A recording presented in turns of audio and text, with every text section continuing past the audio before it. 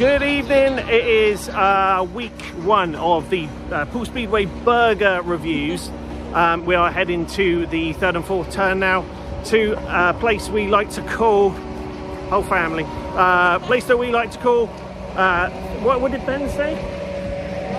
Third and fourth Ben Grill. Yeah. Whoa, look at that, crazy. Look at that. Yeah, there's another one up there. Let's not get, don't get taken out by them. They're very much wave. So, first impressions, you do have to watch out for your life. Don't get taken out by the flailing, crazy, inflatable tube people. Right, here it is. Let's flip the camera around. Where's my things gone? How do I flip the camera around? Anyway, so this is the one we're at, okay? We're going to get cheeseburger and chips, and we're going to do a review, and yeah, others all around the stadium we will do in the coming weeks. So next time you see us, it will be time to look at the burger. Here we go. £6.70 for a cheeseburger and chips at the third and fourth bend place. Yeah, don't get killed. It's an important message. So we're going to be looking at the consistency, the flavour, the condiments available, and all that stuff really soon. So here we go, cheeseburger and chips from the third and fourth bends. We've got a little portion of chips there, £6.70 did I say it was? So yeah, this is the sort of portion size you can expect to get. I like the artistry here on the bun, look at that. It's not your straightforward bun. Let's open it up here. I mean, it looks alright actually, it's quite juicy, it's not, it is freshly cooked, which is nice. Buns are toasted as well, nice quantity of cheese. We'll come back to you in a minute with a taste review on what we think from the third and fourth bend grill. So there we go, look at that. That's a pretty good burger. The chips as well aren't that bad. There you go, apologies for eating while I'm recording, but yeah, not bad. From the third and fourth bend grill, you know, nice and juicy, which is the important thing about a burger. The bun's lightly toasted, amazing. So yeah, good quality burger. I'm happy with it, and I'm going to give it 8 out of 10.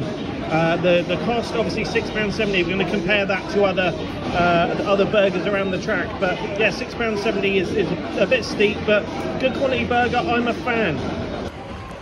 Here we go, week 2 of where can you get the best cheeseburger at Poole Stadium. Last week we went there, and I think we gave that one an 8 out of 10. So this week we're going to the glass stand, the glass grandstand, the grill, just down there, bottom floor, right in the middle. Wow, it's sunny, look at that.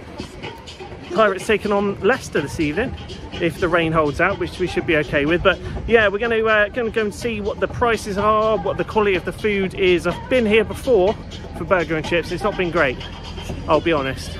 So, but we have to be objective. We have to do all of the different options. So we're going to check it out and be back to you later with what the price is like, what the quality is like, all that good stuff. So there we go. Next one purchased from the glass grandstand over there. Cheeseburger and chips number 2. Same price, £6.70 for a cheeseburger and chips. Service not so great, big waiting time. The guy is literally doing one order at a time, so not really as efficient as the other place. So you will end up waiting longer if you go there. I've got an idea on the quality already, and I'll tell you about that in a minute. But yeah, whoa, Christ. Really got taken out by the crazy flailing inflatable tube man. Anyway, yeah, it's going to be cheeseburger time in a minute. We'll come back to you in a minute. There we go, from the glass grandstand. Here is the burger. Cheeseburger there. Now, interestingly enough here, consistency wise, this has been reheated. Unbelievable. Reheated, not cooked fresh, which is going to be the main problem. I think they've cooked up a batch of burgers beforehand, and then they just reheat them. So for the same price, you can get one from that one over there, exactly the same price. They will probably be better, but we'll talk you through the taste test in just a minute. So there we go, burger from the just in the middle of cheeseburger review number 2. Don't nick my chips.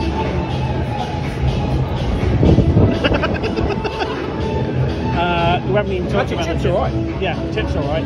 Burger, Yeah, so as we said, they were a little bit, a lot drier than the one from over there because it is recooked. I'm going to give this one a solid 6 out of 10. Is that less than last week? Yeah, much less than last Really? week. Yeah, that one over there. 8 out of 10. It's much nicer. 8 out of 10 for that one. Okay. Oh, I thought you did the grandstand grill last week. No, we did the 3rd and 4th last week. This week is there, and then next week's, or not next week's sneak preview, is the first bend. Okay, cool. Yeah, so it's behind the wall. Gotcha. Anyway, so there we go. 6 out of 10 for this one, but the same price as bend 3 and 4.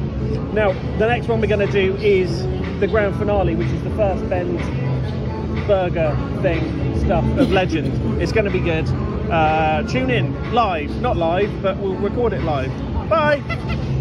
Another sunny week at Wimborne Road, and it is time for round 3 of the Poole Speedway cheeseburger challenge. I like that. PirateCast's cheeseburger challenge. Yeah. We are now heading to bend number 1, the gourmet grill. We've done the other 2 food outlets in the place over the last couple of weeks. Now it's time to see how the gourmet grill holds up. Now, controversially about this place, it doesn't do chips as far as I understand it. Yeah. So we'll find out what they do, and we'll be back to you shortly. And it's raging now because we got rid of that killer. So here we go, the moment of truth. Burger number 3 from the gourmet grill on bend 1. Nice and freshly cooked as well. It is your traditional burger van burger.